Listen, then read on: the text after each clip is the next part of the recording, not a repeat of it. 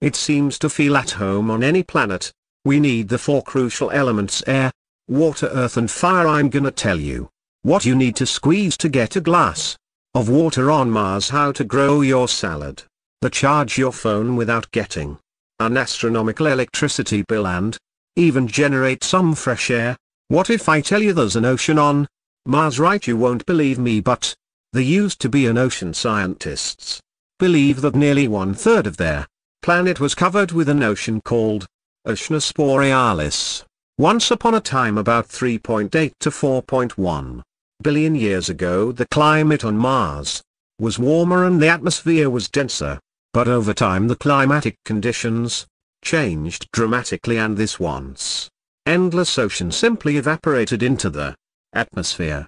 According to estimates, only about 1% of all water evaporated, while 99% is still locked on the red planet. So there are two sources of water now: the ice polar caps and the rocks ice. Polar caps are pretty simple to understand, as we have the very same thing on Earth, but rocks containing water, I mean my juicer won't handle stones inside it. But let's delve into these stones just a little bit. For starters, there are at least 4 types of hydrous minerals on Mars. There are hydrous clays made of silicon oxygen, and the cool thing about them is that they can even contain magnesium and iron, which will come in handy once we start dwelling on Mars. Next is hydrous sulfates, which are sulfur-based. Don't you? I know you thought of the rotten egg smell, but it's typical of hydrogen sulfide and not just sulfur. These minerals have water incorporated right into their chemical formulas. Next comes hydrous silica, which also has water locked in its formula. Carbonate salts found on Mars may not contain actual H2O, but they can only form if there's water nearby, so they just prove there used to be an ocean. But if scientists don't come up with an idea on how to extract water from those rocks, there's a backup plan. In 2020, researchers discovered liquid water sources which may be a part of a huge network of underground saltwater lakes. So I guess we'll find a way to stay hydrated on Mars. We can either look for those water sources better, or just invent some technologically advanced juicer to squeeze water out of those stones. The red planet may seem to us as a lifeless desert where nothing can grow, but today it's a misconception, as there's been a couple of recent updates concerning the agricultural potential of Mars. In 2022, a group of scientists made something unbelievable. They managed to grow an earth plant on Mars. Disclaimer: it's not that they plowed Mars, watered it, added fertilizers and patiently waited for the first sprouts to show up. They experimented on Earth, but their conditions they created were purely Martian. You see, a plant needs soil, water, food and sunlight to grow. Food and sunlight can be created artificially, so the scientists focused on the soil and water in their experiments. There's not much Mars can offer in terms of soil, but it's rich in basalt. Plants don't fancy residing in basalt as it doesn't have many nutrients, but still some of them aren't that picky when it comes to soil. As we already know, water on Mars is problematic too, but it can be found in limited amounts. Still, it can't be used for agricultural needs due to its chemical composition. Long story short, it's just way too salty for any plant out there to like it. But to keep the experiment true to life, there, scientists started to look for possible ways of desalinating water. Thus they added the bacteria known as Cyanococcus, and even though the saline levels decreased dramatically, it was still not enough to satisfy the finicky plants. Luckily, the scientists had plan B, and it worked out. They took the bacteria, desalinated water and filtered it through basalt. In the end, they noticed that the resulting water was suitable for the plants. But that's just a theory. Let's see what we can actually grow on Mars. There, scientists experimented with turnips, lettuce, radishes and alfalfa. At first, turnips, lettuce and radishes refused to flourish in basalt and feed on that.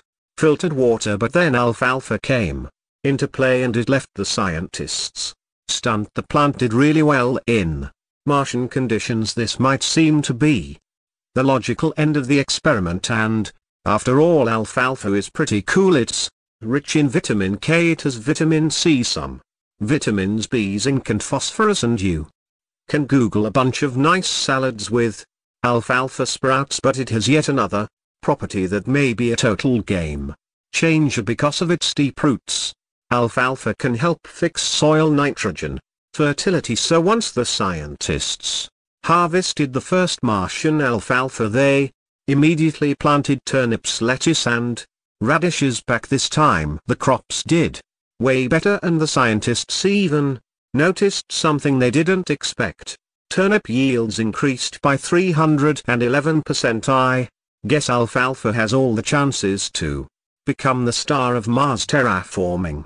Whoops, here comes the bad news. Even though you can theoretically stay hydrated on Mars and enjoy a fresh salad, at the moment there's almost no way you can enjoy some fresh air on the red planet. Hey, you've noticed I said almost. Even though Mars's atmosphere is 96 carbon dioxide, we already know how to make small amounts of oxygen that meet the Mars oxygen in situ resource utilization experiment, but you can call it MOXIE. It's a little helper that works together with Mars rovers. This little guy can isolate oxygen on Mars, and it already managed to produce 5 grams of it. It may sound like nothing, but 5 grams of oxygen equals 10 minutes of breathing for now. MOXIE is for scientific use only, but it can actually help facilitate missions on Mars. Thing is, it's easier to produce oxygen directly on the spot than transport it from Earth to Mars at their moment. MOXIE is not powerful enough, but once the scientists invent its descender, the air situation on Mars will change. For the fire to burn, we need one essential thing, which is oxygen, and we don't want to waste the results of MOXIE's hard work, especially if there can be alternatives. Historically, people would use fire to cook, get warm, and probably scare away some uninvited guests like saber-toothed tigers. Today we can use electricity to cook and get warm, and no saber-toothed tiger has ever been spotted roaming the red planet. So let's see how people can generate electricity on Mars. There are quite a few options. Solar, geothermal and wind energy can be used on Mars almost the same way we use them on Earth. Solar energy is promising, but it still won't be as effective as on Earth. Sunlight on Mars is only 43 as strong as it is in Earth's orbit, so producing electricity this way will take more effort. Don't forget about dust storms that aren't rare on Mars. During them their sunlight gets sort of blocked, so should we ever rely on solar energy on Mars, we must be ready for occasional electrical outages. The next problem is seasonal variations. So we could benefit from solar power for only some months of the Martian year, and, of course, no solar energy at night. Anyways, this option might work out, but it should be combined with some alternative. For instance, wind power. Wind turbines won't have any problems working during the dust storm, and they also work at night. Seems like these two sources are a perfect combo, but geothermal energy could be a cool backup plan, though it can even work on Mars better than on Earth for a few reasons. First, the atmospheric pressure is lower on Mars, so more volumes of steam can be generated to drive the turbines. Second, Mars's surface temperature is lower, and it can help too, as it will increase the efficiency due to thermodynamic laws. Third, no water needed. We could use liquid carbon dioxide instead, and it would work perfectly. And unlike water, liquid carbon dioxide is free. That's it for today. So hey, if you pacified your curiosity, then give the video a like and share it with your friends, or if you want more, just click on these videos and stay on the YT University.